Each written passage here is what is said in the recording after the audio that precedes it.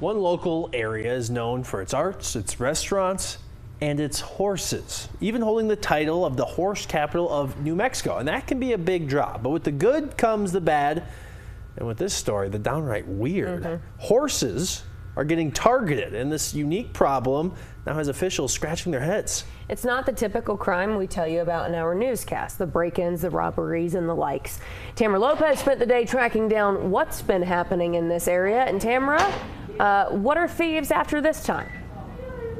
Well, Tessa, the Corrales Police Department says it's gotten a lot of reports of stolen horse tails. And officials say the horses had their tails cut off and taken, and as you can imagine, it's left them with a lot of questions. We've had many bizarre things happen down here, but this is one bizarre one. Catherine Kaller with Corrales Animal Services is talking about recent reports of horse tails getting cut off and stolen in the village. This is the first we've ever seen of this kind of destruction, I guess you would call it, on a horse. In recent months, Corrales Police Department says 2 reports have come in with similar stories. Photos in the report show how long the horses' tails used to be, all the way down to their hooves. But after, you can see the tails are noticeably shorter, up to what animal experts call the horse's hock, or knees. One woman told Animal Services she thinks the tail was cut off overnight on her property.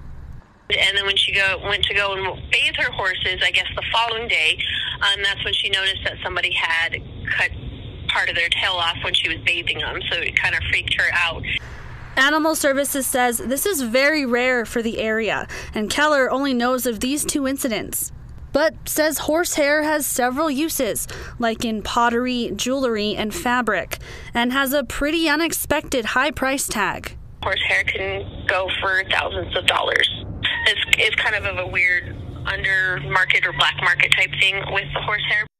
Keller says her department is monitoring and patrolling the area, but adds, if you see something, say something, and says there are things you can do to prevent your horse from getting some unwanted grooming.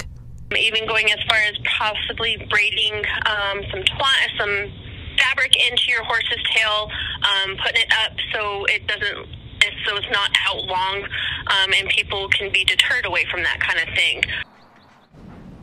None of the horses were hurt during these incidents, but officials say just stay alert and consider adding cameras to your property as an extra precaution.